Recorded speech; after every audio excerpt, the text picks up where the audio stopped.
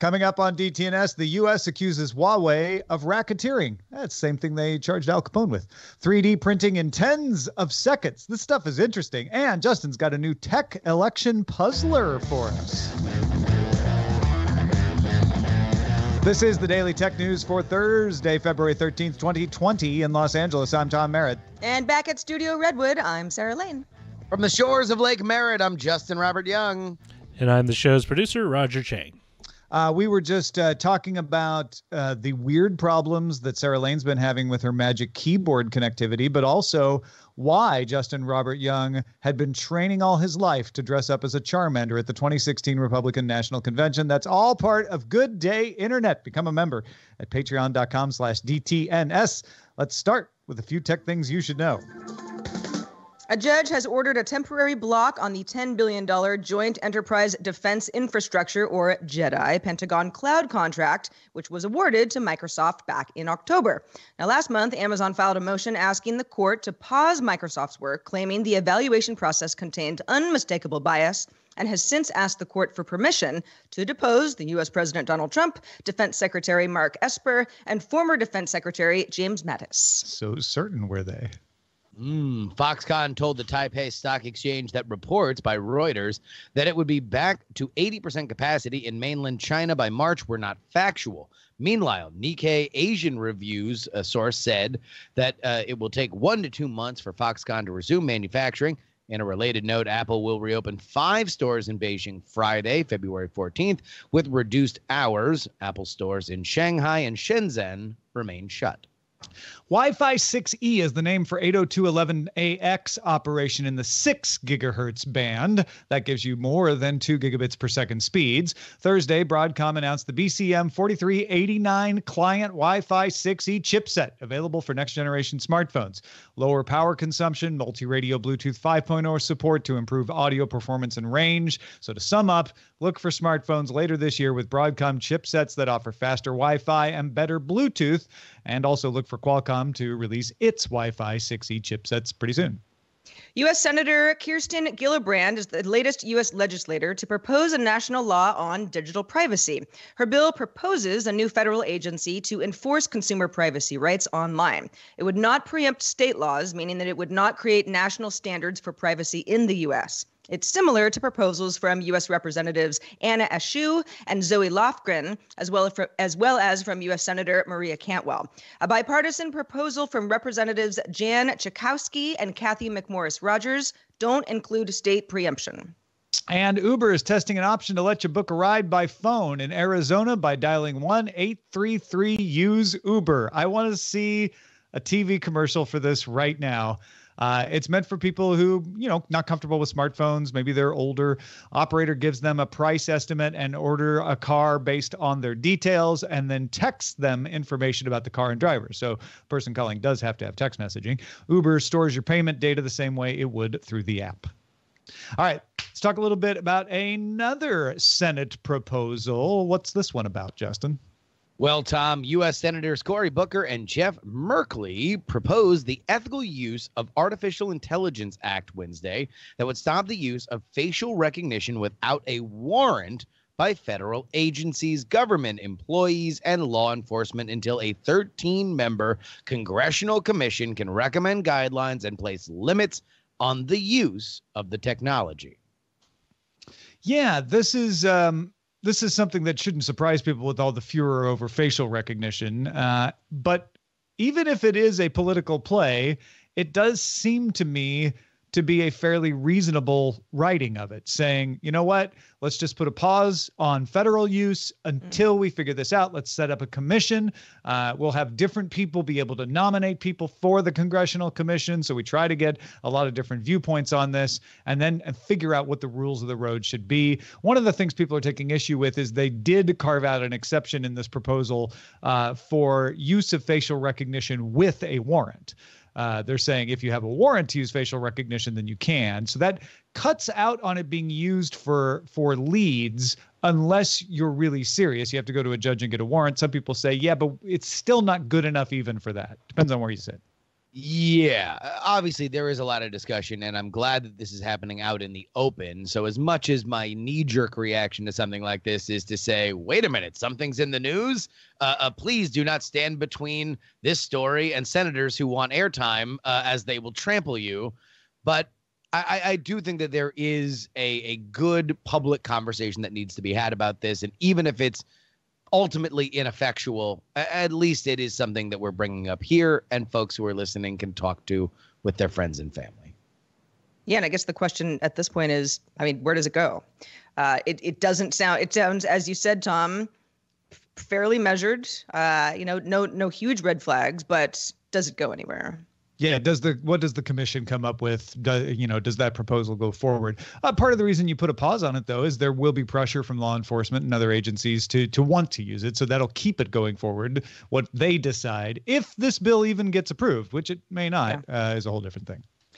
Well, as we reported on Wednesday's show, Mobile World Congress was canceled because the GSMA found it impossible to put the show on, despite health officials not requiring to actually be canceled. Most big names had pulled out already, leaving smaller companies without anything for the money that they spent in preparation and without the chance to make contacts and build awareness for their products. That's why a lot of people go to trade shows. In addition, many companies are facing other problems related to the Chinese coronavirus, which has shut down factories in China, meaning parts for their products are also delayed. Firms of all sizes are looking for alternate ways to make announcements and build relationships, including more smaller trips and meetings and independent press conferences. Now, I guess the question is now, even though the GSMA says it will hold the show next year, will some companies figure, we got through it okay, maybe we don't need to go? Yeah, that's the dangerous thing, right? Is a lot of people think they have to go to something until they don't go and then realize, wait a minute, nothing bad happened.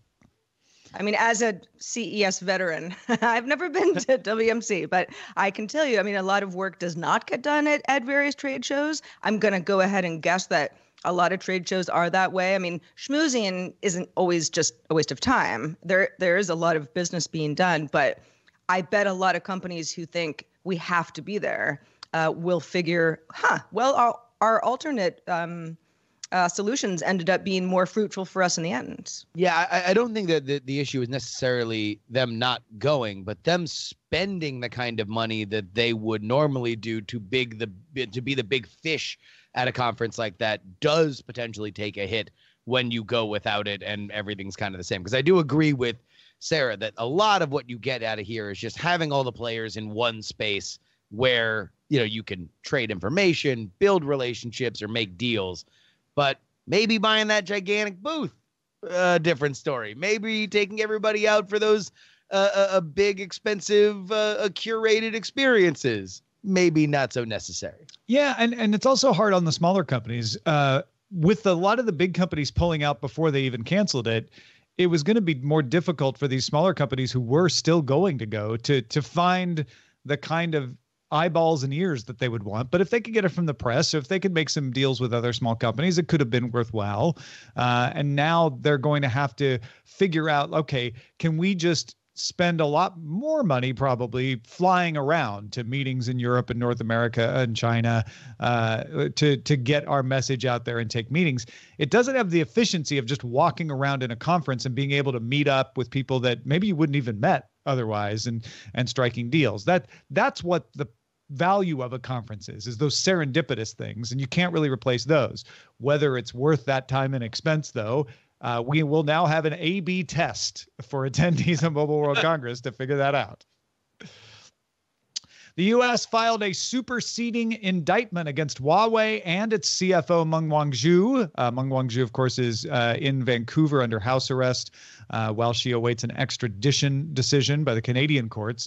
But this supersedes previous indictments. It charges Huawei, multiple versions of Huawei's business, and Meng Wanzhou with conspiring to violate the Racketeer Influenced and Corrupt Organizations Act, the RICO Act, and conspiring to steal trade secrets. It also contains new allegations regarding violations of sanctions against North Korea and Iran. Those were some of the original indictments against Meng Wanzhou. Among the allegations are using confidentiality agreements with U.S. companies to obtain things like router source code. In other words, you strike a deal, say, yes, we'll keep this confidential. You look at the router source code, and then you misappropriate that and put it in your own property without permission. The indictment lists other concrete examples like distributing confidential slide decks to the engineers. You meet with a company under a confidentiality agreement, an NDA. You're not supposed to take that slide deck and pass it around the rest of the company. Huawei is accused of doing that. There's another example of someone at a trade show in Chicago with a badge that spelled Huawei backwards as their name being caught after hours opening up routers from the competition and taking pictures of the interior. Other charges involve just lying to federal investigators, hiding employment status, saying, no, we're not employees of Huawei when they actually are. I mean, this has to go to trial. These are accusations. They haven't been proved. But this is a different kettle of fish than the backdoor accusations because we can see exactly what they're accusing. We can see evidence, and it's going to be going to court. There's enough here to make me think like this is just an actual case that the U.S. wants to file because they've discovered wrongdoing. But Justin, there is also a political aspect to this with the China trade deals going on. Without a doubt. And real quick, just so everybody understands, when you hear the term RICO, if it sounds familiar, it's because this is the tool that law enforcement often uses for organized crime. So drug dealers or mafiosos. If you can't catch them on the dealing, you catch them on the racketeering. Well, yeah, and because you can prove by way of actions that spider outside of the actual person that you are looking to bring charges against, you can use those other crimes to charge the central person.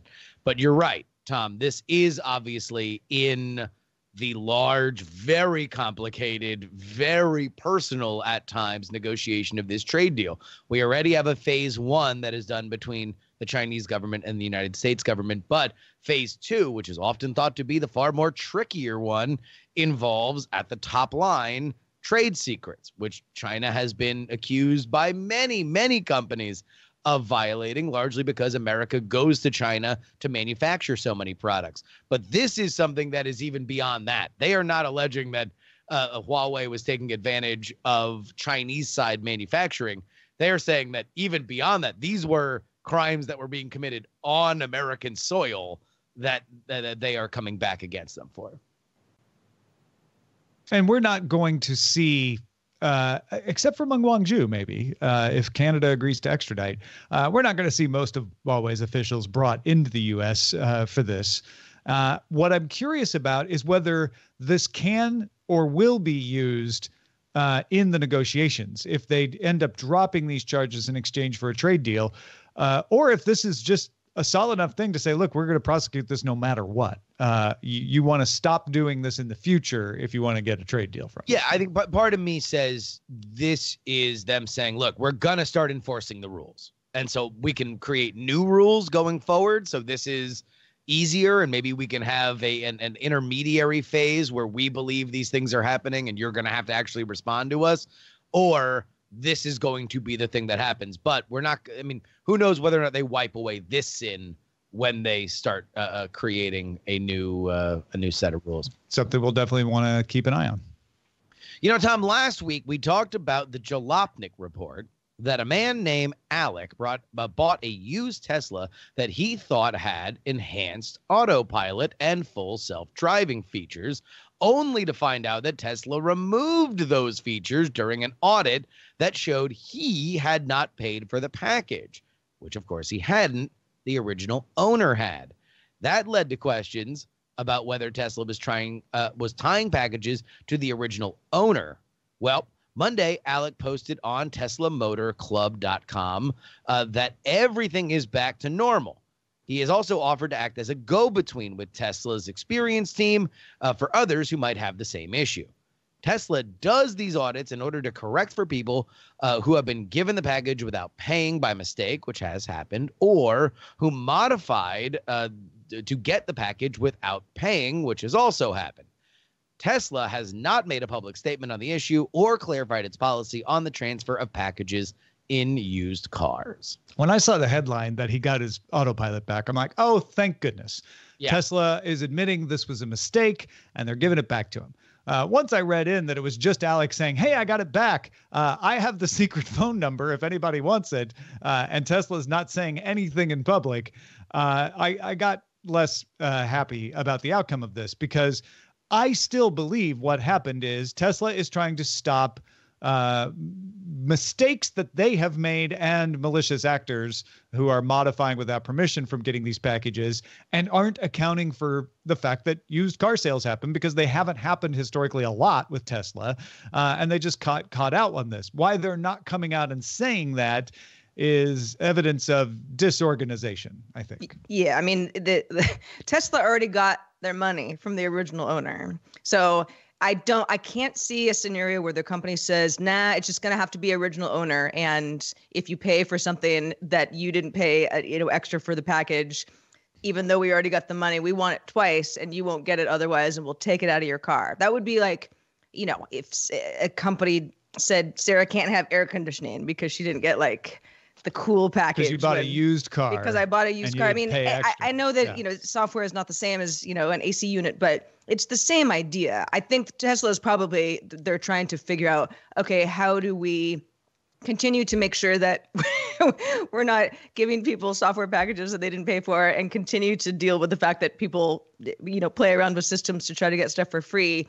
You're not going to be able to have much control over that used car market. You got your money. Well, I mean, the one thing that they do need to clarify on this is that the price of that car is going to be determined by the features. And so if they're going to say, no, we are doing this as a service and you pay for it each time that there is a new owner, then that car is going to sell for different as a used car than it would be without it. So there is a value for Tesla at a certain point. If they do want to go to every new user has to pay the toll on this, they need to clarify it going forward. But this to me says, without saying, that no, once it's turned on, it's turned on. Sell your used car for more because of it. I'm imagining a PR manager talking to someone saying, okay, but what's our policy? What can I tell people and they're like, you can't tell them anything. We don't have a policy. We really should create one. Yeah. Meeting at 4 p.m., everybody. Yeah. Scientists at Switzerland's EFPL have developed a 3D printer that can build an entire object at once in seconds, rather than building it layer by layer, which obviously takes a lot longer than that. The printer shines a laser on a liquid photosensitive resin, either biofuel or liquid plastic. Biogel. Sorry, that's my fault. Biogel. I guess gel and fuel. Nah, I guess not. From multiple angles. And then an algorithm guides the laser to create a precise version of a 3D model. It can make 2-centimeter structures at 80 micrometer precisions right now. The team thinks it's capable of up to 15 centimeters. Printing can be done inside sealed, sterile containers as well, which is useful for medical applications and the like. A company called Readily 3D has also been created to market the system. This is pretty impressive. I mean, this is peer-reviewed in Nature. It's got a company. They're going to bring this to market. It's very small. I get it. 2 centimeters. You're not making any Lego toys for your kids with this. But heart valve, maybe, especially if they get it up to 15 centimeters. I mean, it's impressive how fast this stuff prints in this machine, because it's just shooting into a liquid and creating the solid object. It's almost like a replicator, right? Except the material is already there. It's not appearing out of anywhere. Yeah, when you kind of hear about this, you go, okay, 3D printing is getting faster. When you watch a video of how it works, you're like, wow, it feels like something is materializing out of thin air. Yeah, because it's the advancements in AI, because the algorithm can be, can direct the lasers to exactly the right places so that it will, in fact, create the solid objects at exactly the right places. So it's much more precise. Can be used for interior decorating, they think, because you don't have to finish the item. They come out polished because you just make it perfect from the beginning. Sure. I think this is a pretty big advance. It'll be interesting to see where it goes. I know a lot of people in the 3D printing space will, be annoyed with the fact that I'm like, whatever happened to 3D printing? And it was going to change everybody's lives. And I know that it is extremely helpful for lots of things if you need to make something. But this seems like, okay, now we're really getting somewhere, because it's almost instantaneous. To get all the tech headlines each day in about 5 minutes, be sure to subscribe to dailytechheadlines.com. In light of the failure of the app used in the Iowa caucus earlier this month in the United States, Nevada reportedly decided not to use that same app, but instead they're using a tool. It's not an app, they say. At least sources say they say. It's a pre-installed tool on an iPad that's not connected to the internet, which I would also call an app, just one that's not connected to the internet, or the one made by Shadow for the Iowa caucus. But there is, in fact, a difference. The Iowa app was meant to transmit the vote and delegate counts to the state. That's why it was internet connected. This Nevada iPad tool that volunteers are describing to various outlets seems to be for use only in the room to calculate the numbers, because calculating the numbers and collating all those numbers during the caucus is complex. So it's essentially, if I get this right, Justin, it's a glorified calculator. Yes, and here is one of the differences between Nevada and Iowa. Nevada will begin early voting within the next few days. That means that at preset locations, you can go and caucus about a week ahead of time. So at those precincts, those calculators will be preloaded, theoretically, with the early voting that would have gone at that precinct. This is like telling your dungeon master, here are all the things to do during the game. I won't be there, right? Because a caucus we think of is like, you go to that corner of the room if you support that candidate. And what's happening in the early voting, if I have it right, Justin, is you basically put down your choices in order. Like, I'm for this person, but if they don't survive the first round, then go to this person. But if that one's also not around, go to this person, et cetera. Exactly. So think of it, because we are in Vegas, the mecca of gambling, that the pre-vote will be kind of like a point spread, the way that you would bet. In the way that if you see the Miami Dolphins against the Dallas Cowboys, the Miami Dolphins -7, that would be, let's say, Bernie Sanders. He will be -7 because Elizabeth Warren has gotten 7 votes, if that makes any sense. Sure. What I want to ask everybody here is that let's imagine that we do live in 2020 and you do want to modernize and make the process of the caucus faster and cleaner. And so you do want to implement some kind of technology to make it easier for everybody, but you don't want to go full Iowa and have a total app meltdown disaster. By the way, an app that was initially bought by Nevada for this caucus, and apparently Nevada loved it so much they recommended it to Iowa. I was then the one that had the exploding cigar. So now Nevada has dropped it and has this new tool. But how do you handle it, Tom? Yeah, I mean, because the tricky part is you've got some complex math going on. Yeah. You don't want, I mean, it's if you're like, just do it on paper. Doing it on paper would be absolutely more complex than using a computer. We have computers. We're not talking about using the internet here. I think it would be silly not to use a computer somehow to do this, because you're going to have all these people who voted early and their ranked choices that you need to take into account in addition to the people standing in the caucus, right? Yeah. And so if I have, I don't know, an Excel spreadsheet that has all the early voting data in it, and I can just go in and fill in a form that says, okay, for the first round in the room, add this many for this candidate, this many for that candidate, and then it calculates it. That's great. Sounds like that's the idea for this iPad tool. Yeah. That isn't an app. But I don't know why you had to create something from scratch. There's so many tools that would do this. And if you're going to be offline anyway, then it's just a matter of, double checking to make sure that the data entry is correct and that your people are trained on the tool.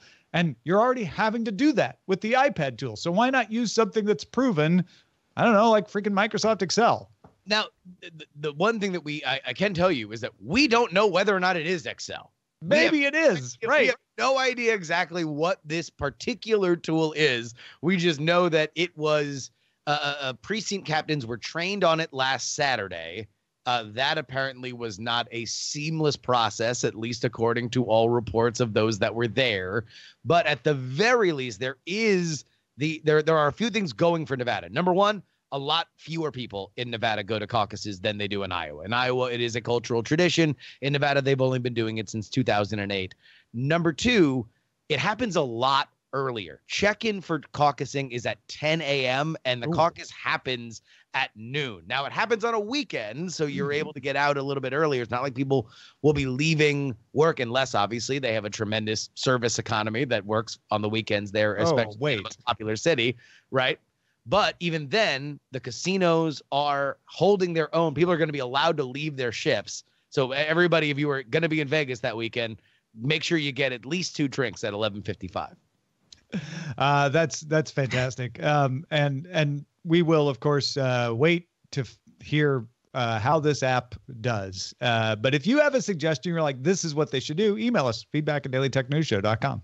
Hey, thanks everybody who participates in our subreddit. Also a good way to give us some feedback by submitting stories and voting on others at dailytechnewsshow.reddit.com, and also joining in the conversation in our Discord. You can join by linking to a Patreon account at patreon.com/DTNS. Actually, hold on. Breaking news, literally breaking as we are recording this. The Democrats of Nevada have released their full details of the caucus day process and will be using a Google Forms-based calculator via web browser on a party-purchased iPad to transmit early vote.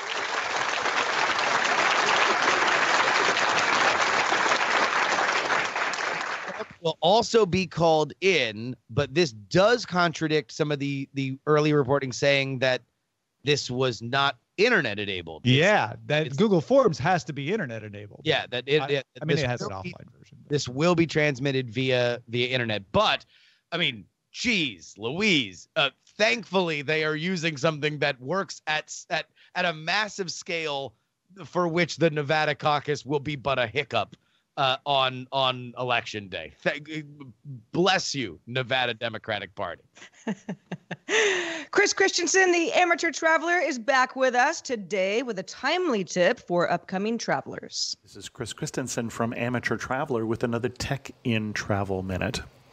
As we think about the trips that are getting canceled and the conferences that are getting canceled here because of the fear of the coronavirus, it is useful to remind people that this might be a good time to get travel insurance, especially trip interruption insurance or trip cancellation insurance.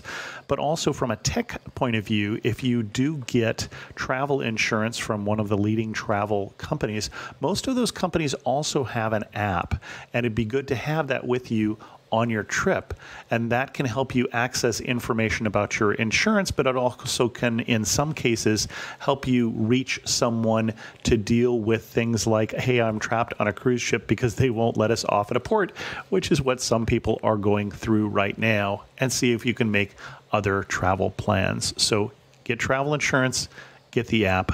I'm Chris Christensen from Amateur Traveler. Timely advice. Thank you, Chris. Let's check out the mailbag.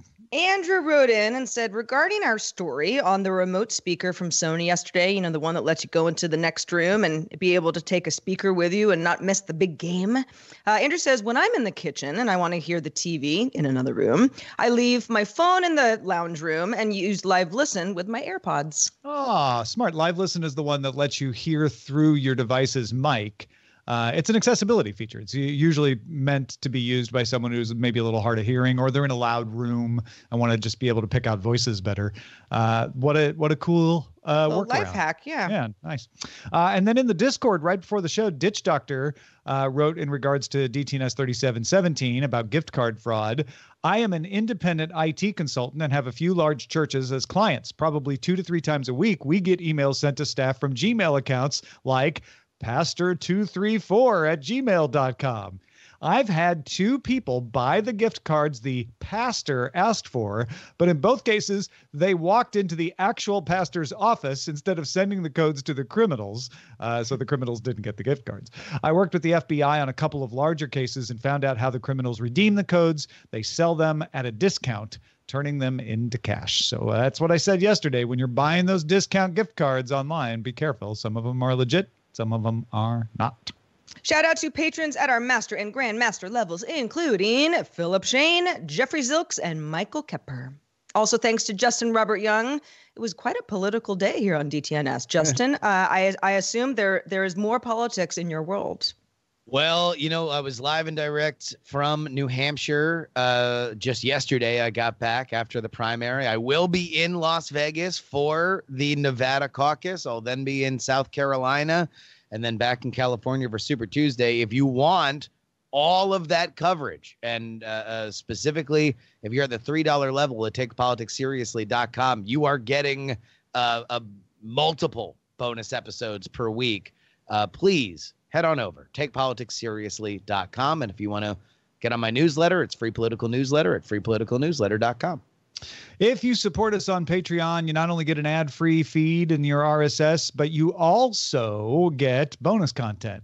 Today's editor's desk had me talking about this very show and why we were maybe not going to pick a story about Michael Bloomberg and memes, but instead pick to talk about this Nevada app. If you want to hear that thought process as it was this morning at 8:30 a.m., right after texting with Justin Robert Young, you got to get editor's desk, become an associate producer or a higher level at patreon.com/DTNS. If you've got feedback for us, our email address is feedback@dailytechnewsshow.com. And if you can join us live, we'd love to have you Monday through Friday, 4:30 p.m. Eastern, 21:30 UTC, and find out more at dailytechnewsshow.com. Len Peralta will be drawing during the show tomorrow, and Robb Dunewood will be here to talk about Microsoft Teams versus Slack. Talk to you then.